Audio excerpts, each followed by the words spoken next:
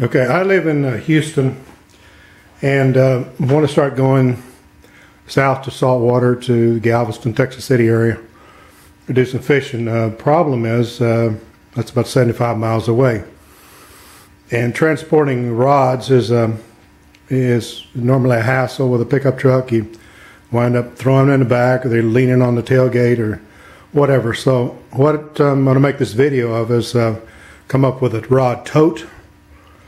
And what you're looking at here is the butt end of my rod tote, and the other end is the rod tip end.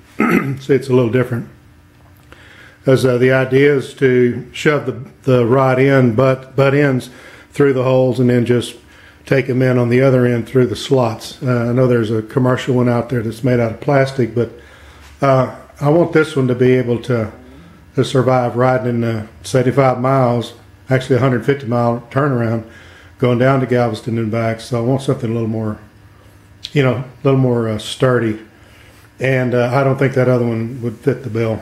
And this one, this material here is just some, what do you call it? What the hell do you call it?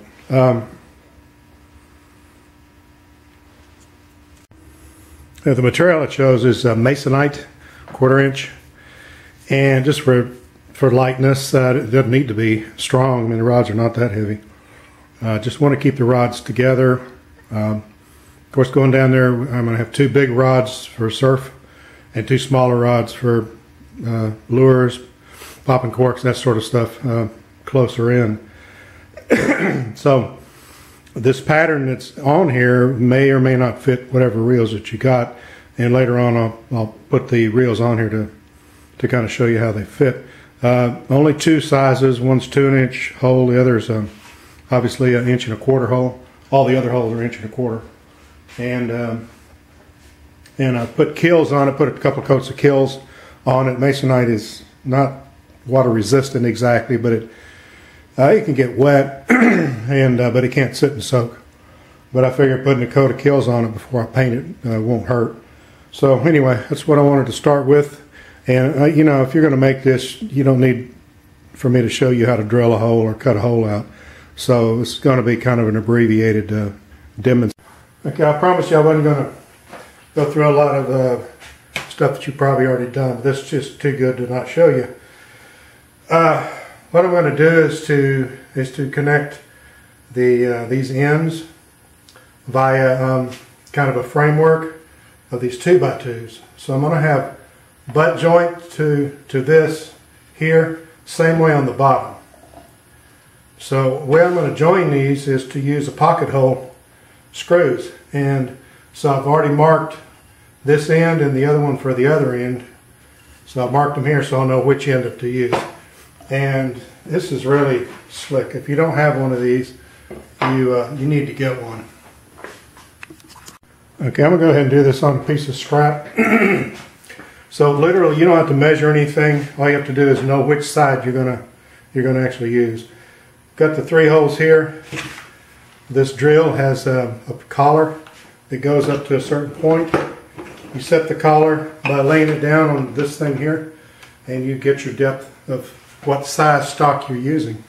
And anyway, so you have 3 different places to put it. So I'm going to select the one that lets me get it a little offset. I'm going to offset here, and so I'm going to put 2. So literally all you got to do is clamp it,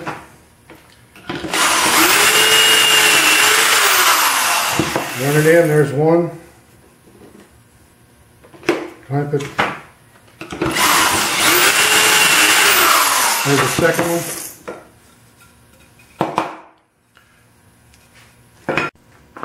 Alright, so all I've done here is just clamp the board on the end of it to give me something to kind of push against.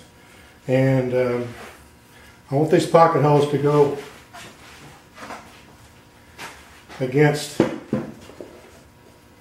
want them to be concealed like that. So they're going to go in there like this. I'm going to do one of these, and you can use your imagination on the others.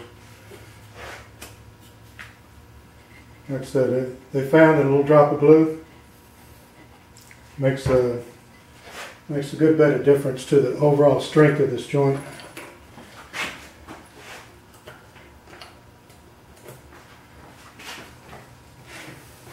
Push that against it. Hold that against it. Good to go.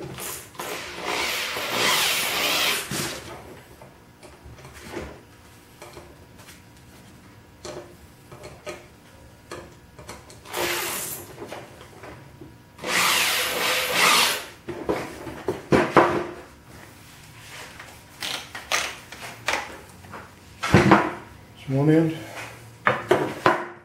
other end.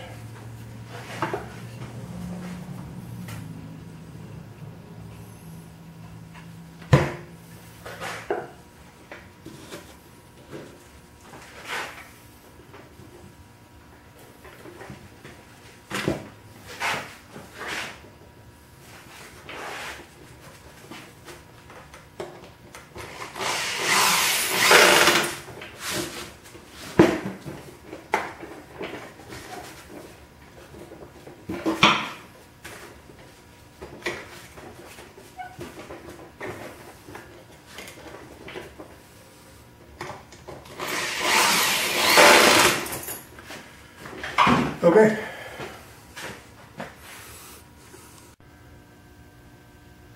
Okay, now you can probably get a general idea about what's going on with this. This little offset here is on purpose, because if I'm grabbing and carrying, then I don't want to get in the way of any rods that are here. I don't want my fingers in the way of them, so I set that up a little higher on purpose. But that's where we are now. I'm gonna, I have a marine varnish I'm gonna varnish this with, and my wife helped me pick out a color. And I'm gonna spray it on there, and we'll see what it looks like when I'm done.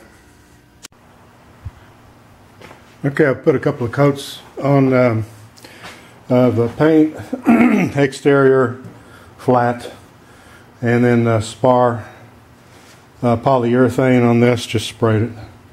And also, I don't know if you can tell, I went ahead and rounded over this to get rid of the sharp corners, so it'll make it a little easier to handle, to hold anyway. So what we're going to do now is to line the interior of all of these to kind of protect it. They're a little bit rough, and these are brand new rods I've got. I don't want to have them all banged up. Just try to do something I can. This is a door and a window gasket.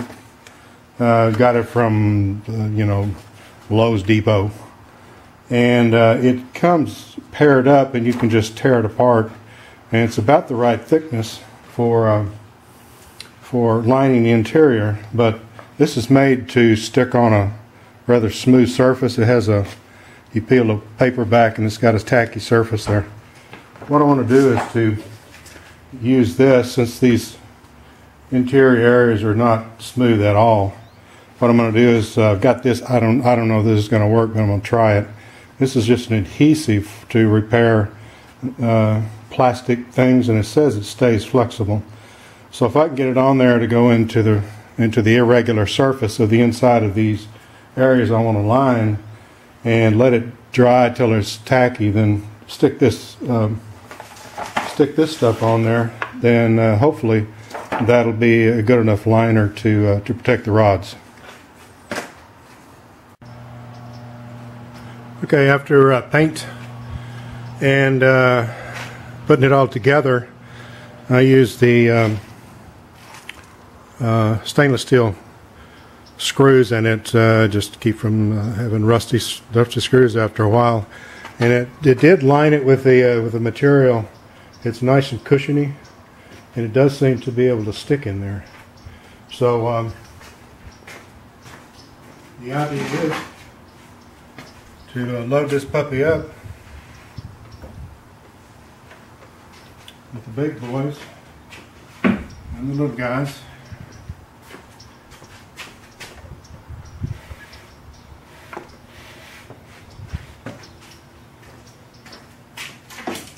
rod tips.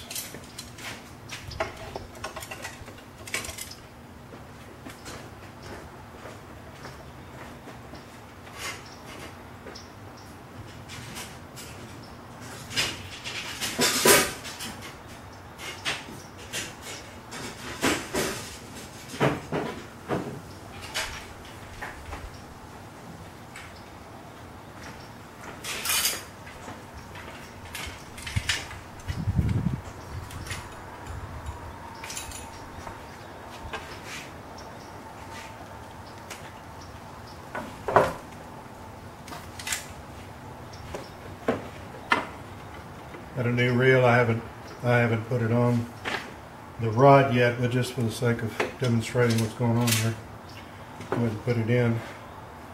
Looks like I should have put this little one in first.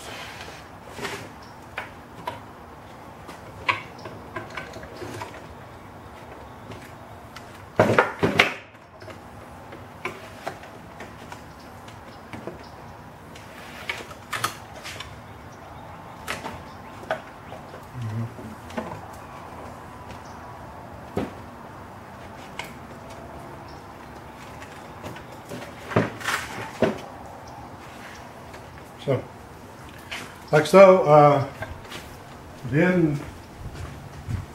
what we want to do is take a little bungee cord. I haven't tried this yet, so see how it works out. And basically just kind of tie them together. Not too tight, but just tie them in there so there's no hope of them coming loose. And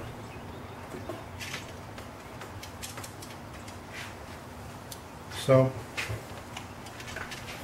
there we go. This can go in the back of the pickup truck.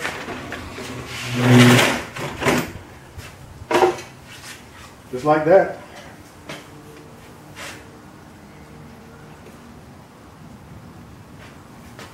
So it should ride okay. And that's my redneck rod carrier. Just like that.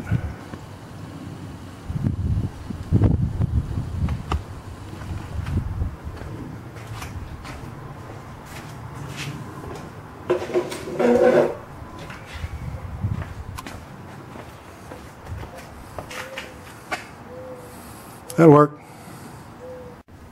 One more thing, it occurred to me that this would be quite easy to get a couple of hangers, just straight hangers. I don't know if you can see what I've got on my ladders, but just a couple of just straight out hangers, and put it on the wall, just hang it on the wall, just like it is.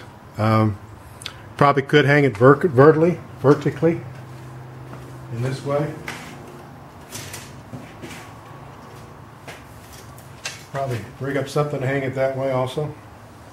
So anyway, there you go.